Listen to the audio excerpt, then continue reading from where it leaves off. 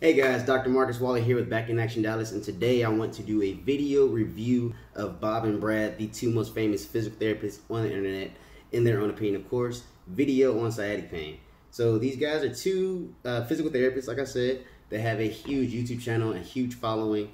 I've been watching them since I was in undergraduate, graduate school, even in my current profession right now, where I can get different ideas, tips, and tricks from other healthcare professionals that know even more than I do, using their years, many years of experience. Go check them out. I'll put a link to their YouTube channel down in the description below. Last time I checked, they had 1.5 million followers, if not more. Very powerful, insightful. They have a wealth of knowledge they're willing to share. They do it in a very fun, friendly way, very easy to understand. And instead of me reinventing the wheel, I wanted to introduce these guys to you so you can have another resource to use for your own health and wellness. So let's go ahead and get into the video so we can see what they're up to, and I'll just kind of guide you through it, walk you through step by step, give you a breakdown, a quick summary, and why it's so important to do these stretches that they suggest in the video. So let's get into it.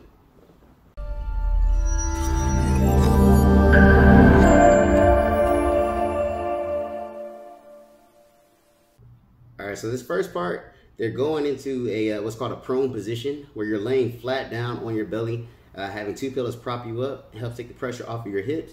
Also helps to expand the lower back by opening up the disc spaces within the joints of the lumbar spine or lower back muscles.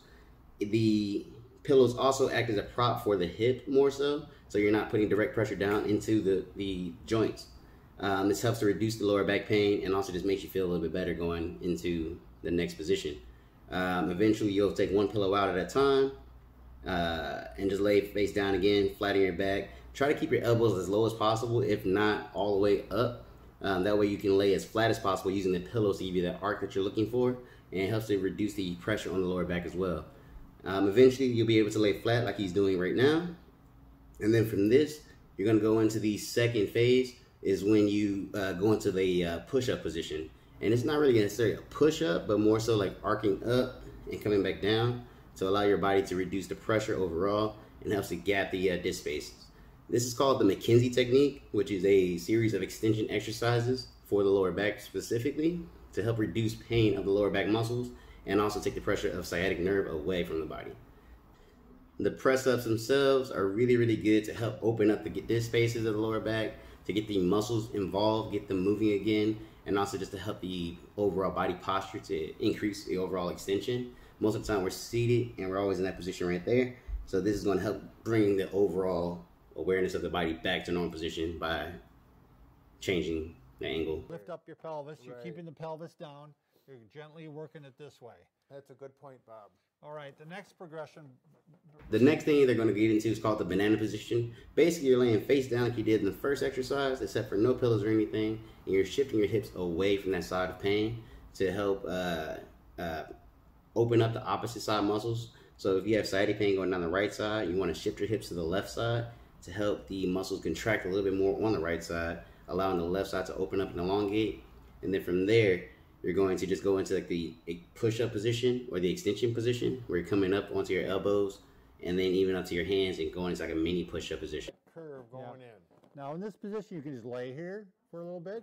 You might get up on the elbows. Exactly. And you might also try the press-ups. Yeah.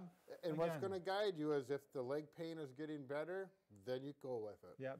Now let's say you find out this works for you. This is the thing that you can do throughout the day for 1 minute. I mean, that's the idea behind all these. All right, so coming out of the banana position, going face down again, you want to roll up a small towel, place it right underneath the crease of the hip, right into that joint where that hard bony area is. And it helps to re-level the hips and get the pelvis moving a little bit differently by taking the pressure and the angle away, allowing those joints to go into a position where that disc can slide back into more of a neutral position to hopefully take away some of that pressure of the sciatic nerve. Again, if this works, then you can go ahead and do press-ups. Right. We're throwing a lot at you. The next one is like a semi-fetal position. They call it the roadkill.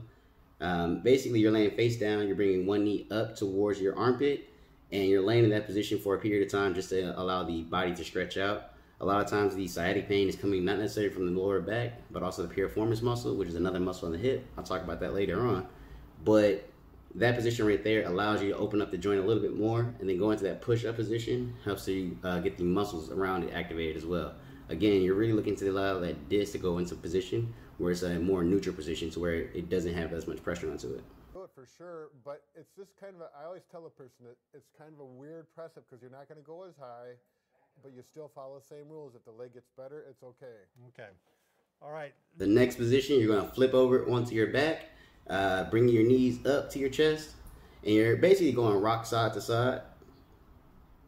That rotation is allowing the disc to go back into a more mobile position, so you're allowing the spine to move side to side by using more of your hips. You're not swinging your entire body off of the bed or the table or the floor, but you're just allowing the muscles in the lower back and pelvis to stabilize and move those joints back to a normal position or a more comfortable position. And bring them up and over. And sometimes that's tolerated a little better and it works a little better. It depends on the individual. Oh, thanks for the little hip, Brad. I didn't know that one, so nice. It works for me sometimes. All right, so you can give that one a try. This part here, he's going into a side position. This is where I tell people all the time to try to lay in a more neutral position. Having your feet arced up on top of that pillow like that, allowing the knees to drop down, creates another type of curve to take the pressure off the lower back by allowing the hips to separate just a little bit, not necessarily separate away from it altogether, but opening up that joint to take the pressure of that nerve off. The last one that they're going to show you is where they do a flossing position. Flossing is when you have your head extended back and you're bringing the affected leg or the bad leg out all the way in extension. You're raising your toes up. As your toe goes up, your head goes up and back. When you bring the toes down, leg down, your head goes down. What that's doing is effectively tractioning the entire spine because the nerves all start from the brain, going down the spinal cord into the hips, where they branch out and go out to other parts of the body.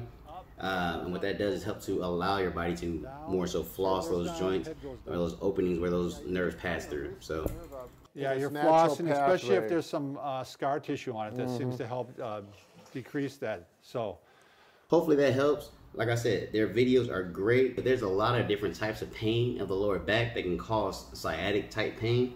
It's not always truly sciatic pain. Sometimes there's just tight muscles. It's stiffness of the lower back. It's muscle imbalance of the lower back. It can be true nerve compression coming from a herniated disc or bulging disc or ruptured disc of the lower back. It can be piriformis syndrome, which is a muscle in the hip that causes more pain in the lower back. It's a number of different things that cause these imbalances. So even sitting on your wallet throughout the day, while you're driving, while you're at your office desk or anywhere else, it's going to cause your hips to become unlevel. And that sudden shift, you know, as thin as your wallet can be, you know, super thin, right? But there's still enough pressure to allow your body to twist and change. And the muscles want to adapt to that because they think that's the normal position. So when you stay like that most of the day, your body wants to adapt to it, right?